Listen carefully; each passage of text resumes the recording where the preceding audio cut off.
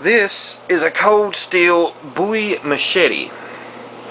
And as you can tell, it's got scratches and dinks and shit all over it. And I quite extensively use this thing. I mean, I purchased this for primary use and nothing else. I had no wants in buying a blade just to leave it laying around the house and not using.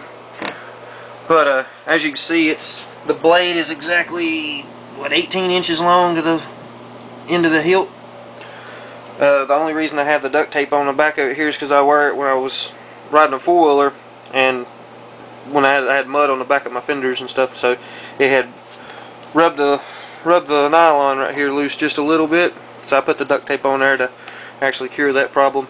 I'm actually going to take this case here, cut it down, and use some of the parts out of this and make a leather sheath out of it to mimic what this looks like, but I haven't got around to it yet. But yeah, this thing I got from the internet site called Bud K Catalog. It was 20 bucks. I got it brought to the house and everything, shipped UPS for like a whole total of what, like $23 or something like that. I've hit rocks with it.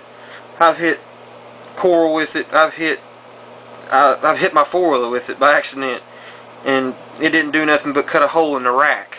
So it's not a cheap made blade. It may say right here on the back of it, I don't know if you can catch that, that says cold steel. If you can catch it right there on the corner, right there above my thumb, it says China, big whip-de-doo. Hell, they're the ones that made ninja swords, so they know what they're doing. But that sword is, this machete is a excellent blade. The metal goes all the way through the molded handle. I think this is actually, I don't think this is a rubber handle.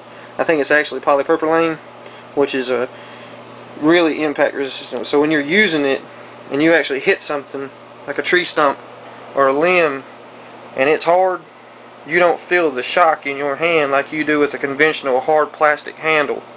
And you don't have to worry about this handle actually, the rivets coming loose and breaking apart and the handle splitting. I mean, granted, you could repair that very easily. Probably easier if you could repair this if something happened to it.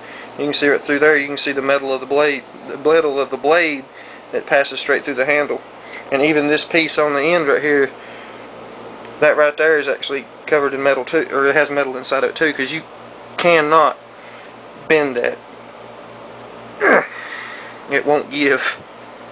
So for $25, if that's what it costs for you, it's well worth it.